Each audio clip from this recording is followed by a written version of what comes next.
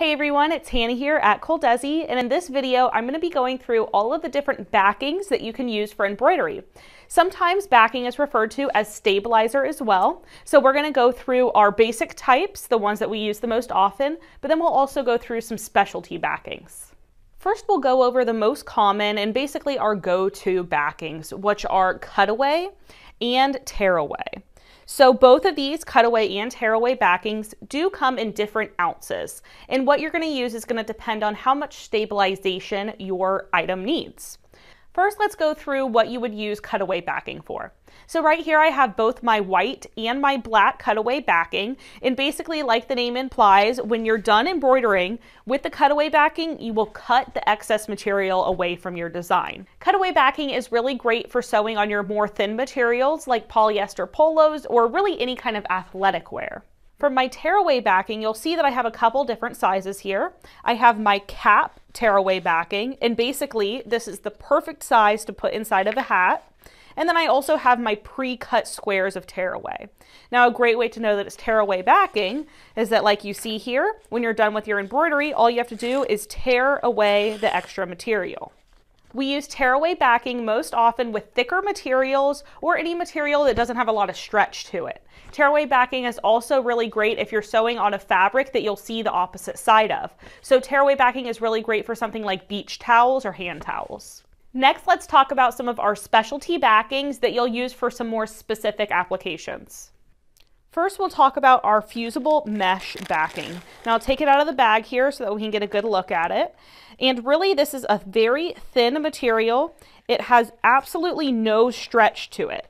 So as you can see, I can't move this around, but what we like to use this for is adding it to materials that are super stretchy. So we'll iron this on, it'll help our embroidery to stay nice and tight together.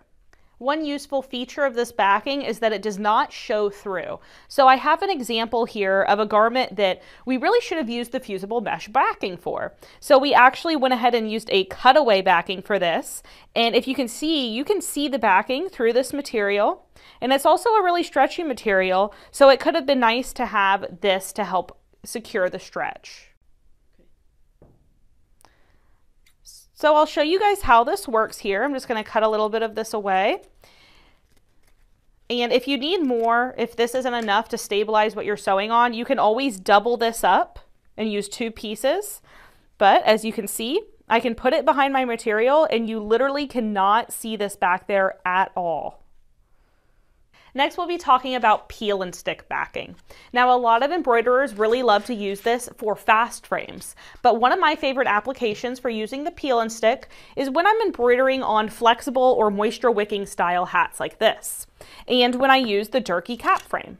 So let me show you how this works. So first, you'll tear a piece of your peel and stick backing. Then I'll remove this back sheet, revealing the adhesive coating. I'll flip the cap frame over, and I'm literally going to just stick this right on top, like this. So it's really kind of just like a sticker. I can then flip my cap frame back over. I'll grab my hat here, and what I'm going to do is I'm going to stick the bill of my cap inside this area, making sure that it's nice and tight. You want to make sure that your hat is really nice and secure when embroidering on it. We'll get that in there. Then I can get my hat and I can stick it to the backing. So you'll just want to work at it and make sure it's really nice and stuck down there. Remove any wrinkles. And then you can sew on it just like this. You can put this on your embroidery machine and you're ready to go. It's also really great for hard to hoop items like collars and cuffs. You don't have to worry about a big piece of backing. You can just go ahead and tear the size that you need. And if you wanted to embroider like a monogram on a cuff or something, you can just easily do that with this little peel and stick. Now we're going to be talking about the wash away backing. Now this is also a tear away style backing. As you can see, I can just tear it away, but it is different than our normal tear away backing. So on this tote bag here, we use tear away backing. And as you can see on the inside of our bag at our design, we tore away most of the backing, but we still have a little piece here.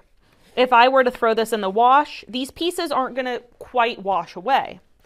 But with the wash away, tear away backing, I'll give you a little bit of a demonstration here. This is just some warm water. But if I tear a piece and I dip it in there for a little bit, it really starts to dissolve. Now, if I were to put this in the washer, it would definitely just disintegrate and go away. Next, we'll be talking about backings that you put on post embroidery. So I have heat seal and I also have cover up. So heat seal is something that you use when making patches. After your patch is done sewing out, you'll apply some of this heat seal material. You'll cut out a piece that's the size you need, and you'll just heat press it onto the back of your patch for a couple seconds. Then you cut out your patch, and your patch can then be heat applied to any garment that you'd like. The heat seal will work as the adhesive that applies your patch to the fabric. Now, the other thing that heat seal backing does for patches is it fuses all the loose ends of your thread. Cover up is another heat applied backing, and what it does is it completely covers up the back of your embroidery, and it can help with the itch that can sometimes happen when embroidery is on skin. A lot of people love to use this after embroidering on baby or toddler clothing, but we've also seen people buy this that have purchased something that was embroidered from a store like Target or Walmart, and they will heat apply this on to help with that irritation. The more textured side is going to be the glue side, but then the other side that'll be touching the skin is really nice and soft. So if you have any questions on any of the backings that we talked about in this video, go ahead and visit colemanandcompany.com and you can live chat with one of our embroidery supply specialists.